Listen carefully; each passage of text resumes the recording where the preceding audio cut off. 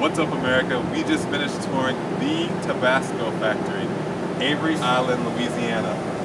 This place has just been incredible. We got to eat, taste, smell, and feel the makings of Tabasco from beginning to end.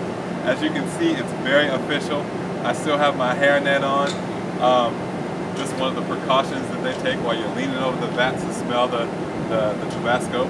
But this has been a great experience, so make sure that if you are in Avery Island, Louisiana, Iberia Parish, that you stop by and visit one of the best of America.